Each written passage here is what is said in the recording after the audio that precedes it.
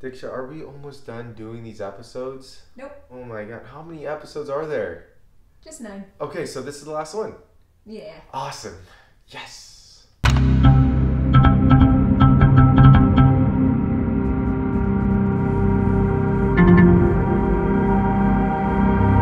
Hey there guys, welcome back to the channel. My name is Yona. I'm a third year podiatric medical student at CSPM. And talking about CSPM, on today's episode we are actually talking about CSPM in this incredible series of exploring all 9 podiatric medical schools.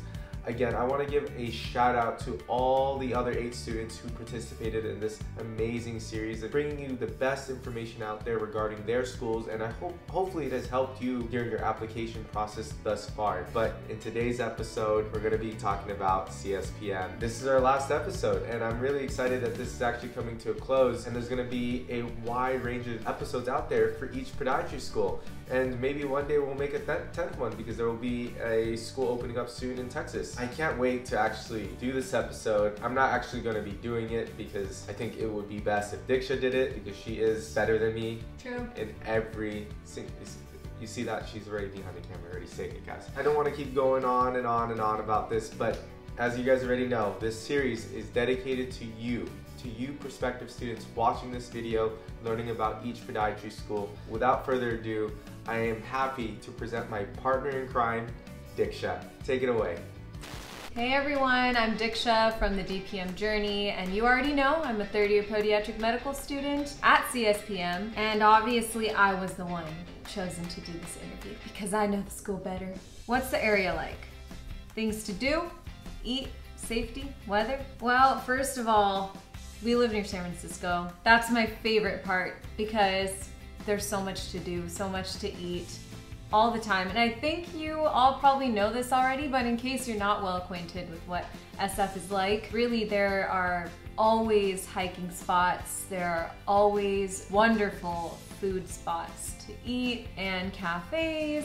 And also, if you ever are interested in going out to dance or just meeting up with friends or family at a restaurant or a pub or a bar or anything like that, there are a bunch of those in SF. Oakland actually has a bunch of that as well, and we are located in Oakland, so it's great in that aspect. And also, if you sometimes miss the undergrad life, then you can go to Berkeley, and again, lots of affordable food in Berkeley, a lot more affordable than SF. I feel like there are just always things to do event-wise in Berkeley as well. In Oakland, of course. Safety-wise, Oakland is pretty safe. However, there are times when it's not. And by that, I just mean you have to be safe. You just have to be safe about it. We had a friend who would have his earphones or something, and he'd be walking around in broad daylight in a gas station. It shouldn't be that bad, you would think, but you just have to be aware of your surroundings, and sometimes there were some situations where he found himself in where he didn't want to be. But other than that, if you just live in a safe location, you're just careful about where you are frequenting and you make sure you're with friends, you should be fine. And I even lived alone in Oakland my first year. I just made sure I had a garage for my car and I had people around me and neighbors that I knew. As Yona may have said in other videos, we live in an island nearby, so you could just talk to us if you ever consider attending school at CSPM, because there's also that. Weather, we have great weather, pretty much in the 70s, 80s during the summertime. And then even in the fall, it's very tolerable. Same with the springtime. Especially if you're from the East Coast and you're coming to the West Coast, you'll find this weather pretty pleasant. It's not going to be as cold as you may like it. It's not gonna be frigid, but okay, what the living situation is like. It is expensive, I won't pretend. It can start to get pretty expensive, and especially when you want to be in a safer location. But if you live with more people, you can always curb the costs in that way. When I was living alone, I didn't get as much bang for buck. When I started living with my classmates, it made it a lot better. You can live pretty close, wouldn't recommend it. I was about 10 minutes away. It wasn't a bad drive. And you could get safety, and a lot of grocery stores are around us. There's lots of food places, even from the campus. CSPM, you could just walk down and there is this incredible Asian grocery store for anything that you want to get. And we also have other grocery stores nearby. I think we have Sprouts nearby. I loved Sprouts my first year because it was easy. If I didn't feel like I had time to go back home and get my car and go shopping, I could just walk on by.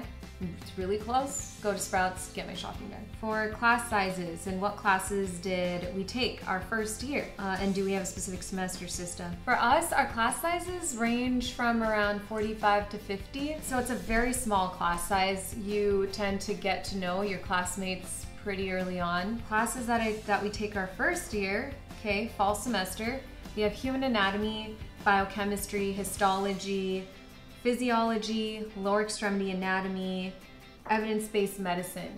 Evidence-based medicine is where we just learn a little bit about research and how to, it might have changed a little bit recently, but it's mostly about research and how to present your research properly, because that's really important when you're trying to become a physician. And then spring semester, we take genetics, human anatomy, again, the second semester for human anatomy, second semester for biochemistry, physiology, lower extremity anatomy. Well, we specifically start our rotations a little after our spring semester. So clinical skills rotation, we did have something like that where we learned a little bit about being in clinic and the instruments and what is expected of us as beginning medical students, pretty much. And then we also took clinical medicine and biomechanics. Biomechanics is basically what we like to call the physics of the feet, but if you are applying to podiatric medical school already, you probably already knew that. Do you have research opportunities at your school, and does your school have a research lab? A huge reason why some of us chose the school is because we have the MARC lab. The MARC lab is the Motion Analysis Research Center, so you could virtually do anything that you want that's really, especially related to biomechanics at this lab. We have two wonderful individuals who work at this center who can help you out with any project ideas that you have, which is a little harder, or what people normally do is work under them for any other projects that they may already have ongoing that students from the past have created or professors already have. So do you have clubs at your school? Most of our clubs at our school, you can choose from any of the clubs that our school has, because we also are with nurses, we're with OT students, we're with PT students, PA students. So we have all sorts of healthcare professionals that are learning at our school as well.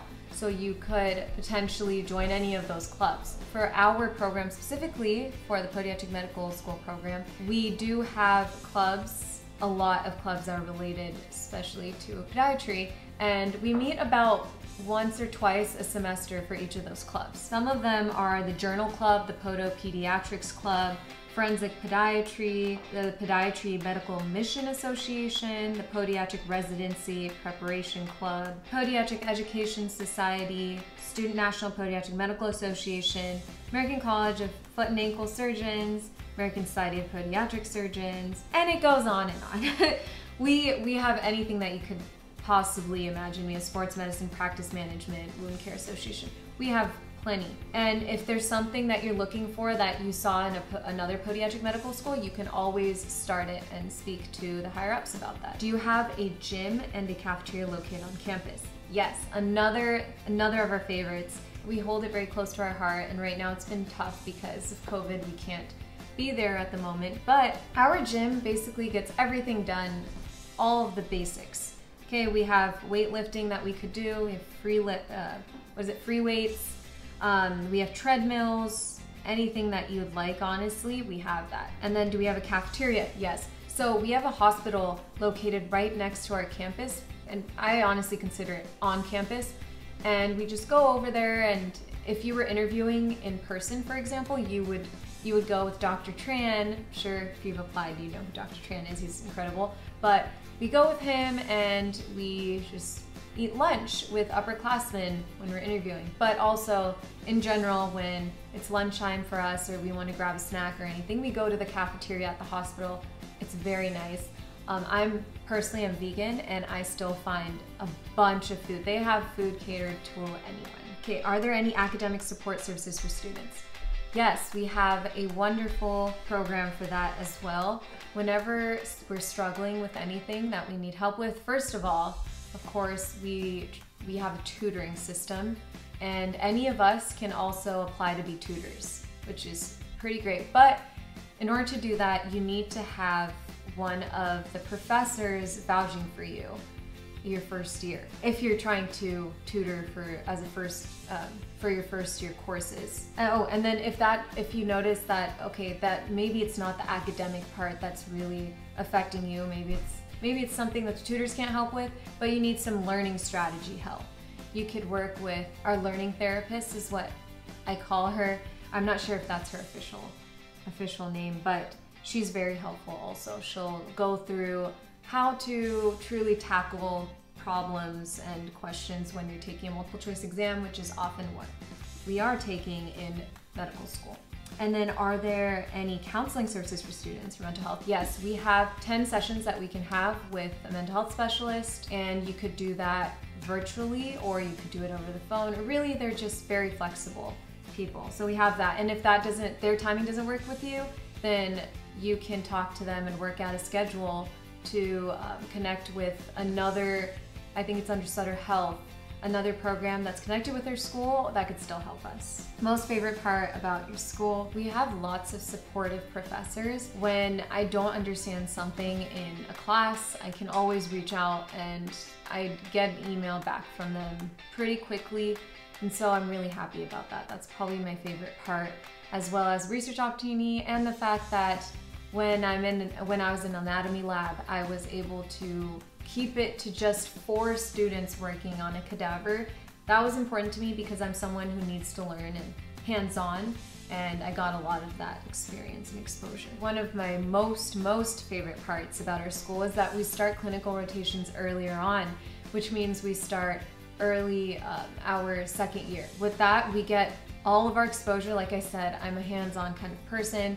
So getting that exposure early on, asking the kind of questions that I wouldn't be able to have answered or even think of questioning in classes was really helpful, because now as a third-year medical student, I'm able to, yes, I'm still learning a lot, but I'm able to use that foundation that I have for my second year and apply it. Does the school have a special group to help spouses or family members for acclimating to medical school? They do, and what I mean by that is Samuel Merritt University as a whole has that option for families and spouses and whatnot. And so you could always have those kind of sessions and reach out to the school for any of that. And also they do, during orientation, you have the choice to be able to meet other families, and that can also help as well. Does your school offer scholarships? So our school offers scholarships, and now they have a new program that they began where even during school, you can apply to a bunch of these scholarships, and guaranteed there will be at least one that you are eligible for. As far as scholarships for when you first begin, for your tuition, we also have that offered, but you would have to, we always suggest for students to apply early on so that you have the chance, you have a higher chance of being able to be eligible for these scholarships, and of course they're merit-based. So try to do your best. Do you need a car? Is there public transportation? We know people who were able to handle not having a car because they maybe came from out of state. So that is possible, but you would have to have pretty much someone by your side who can take you to, I don't know, to a restaurant or take you for shopping or something, because unless you live right next to a grocery store or right next to everything, that would be a little difficult. But otherwise, you can get by. There are plenty of people who do that. So some people bike to campus from the BART. So we have people who come from Sacramento, the Sacramento area. So they'll BART over and then they'll have a bike on hand. So then they'll take their bike and bike to campus from the BART station. That's a possibility. We had a friend who would come on a skateboard to campus and he would get by that way. So there are plenty of ways to do that in the beginning, but when it comes to rotations, that's when it gets a little tough. But again, people still do it because we do have a lot of options for public transportation. You just have to plan properly and plan ahead. as to where you want to live to make that possible. Are there any jobs that students can take on as first-year students in the school, such as peer tutors and note takers? So yes, as I had mentioned before, both of those are actually a possibility. If for note taking, we have that as an option if a student really needs it in a classroom setting. Otherwise, tutors, they're constantly necessary. So if you perform well or you've proven to a professor that you can achieve a B or an A in a class, preferably an A, I'm sure, then they will consider you as a tutor or consider you as someone who could do well as a tutor, and you can apply for that. So that's an option. And also another option that I really enjoy, I was tutoring for a little bit, but it didn't make me as happy as when I would teach students to dance or just have little dance workout sessions. It's not that I was teaching them to dance. And that's what you could also do with your time. Or if there's something else that you feel like you're an expert at, then be willing to, you could share that and you could be compensated for it because you're helping other students out in the process. How often are certain facilities open for students, like the labs, the gym? For one, I know for sure that the library is open, right now at least, at the moment, it's open 7:30 a.m. to 10 p.m. and not on Saturdays or Sundays. But when we had school, when we used to be able to actually attend school in person, it was also open on Saturdays and Sundays. So the gym was usually open until 10 p.m., 11 p.m. around that time. It's open long enough for you to get what you want out of it because the building itself anyways closes down at a certain time. Then does your school have any special ties with residency programs? We don't have specific ties with residency programs, but we definitely rotate through those programs such as St. Mary's, which is one of the residency programs. So you do have exposure to residents and the staff and the doctors, attendings at these areas, and you can learn under them, and that'll definitely help for your future. Add any other information that you think could help. Our school is pretty supportive in that we make sure that after courses they welcome you to please give feedback, and they definitely take that feedback into consideration. And I really appreciate that I can reach out to professors and talk about anything that I want. For example, when Yona and I and other fellow students had some ideas for research, we were able to speak to professors and they went out of their way to help us, and they continue to, even though it's really hard for them to find time, and we appreciate that immensely, and that's something you would get out of our school.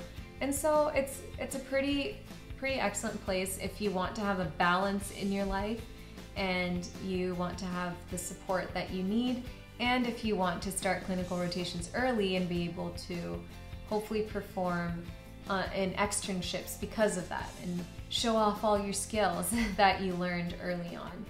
And if that's important to you, then this is a school for you. Anyways, thanks for listening and enjoying and tuning in to this entire series. If you haven't watched the rest of the videos, definitely check them out, and you might enjoy something about a school that you didn't know before. So we'll see you in the next video. Take care.